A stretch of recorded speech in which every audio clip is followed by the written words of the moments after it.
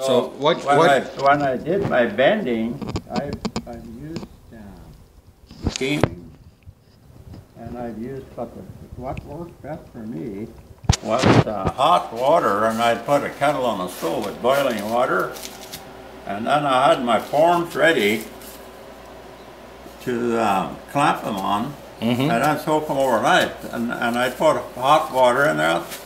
And then I put some more boiling water in there and left it overnight, and the next morning you took it out of the water and quickly put it on the forms and clamped them down and left them for about probably 4 or 5 days in the forms, and it dried good.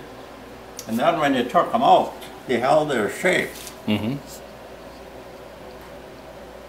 So there was so much of the wood bending that took time. And the only piece I replaced on the runner so far is one little piece up here that I mentioned before that was broken. I had to replace that. And on the other, there's one other little piece on the runner here that needs to be replaced that was broken off. Other than that, the wood on the runners, it's real hard yet, real good shape. It isn't rotted at all. What are all those streaks there?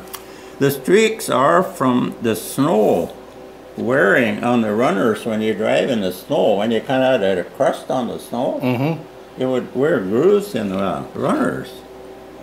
This has been used quite a bit then. Oh, it's been used a lot. Made in Bridgewater, Vermont. So that's how far we are now. And the next step is to finish some painting, and then we'll assemble, and we'll have some more pictures.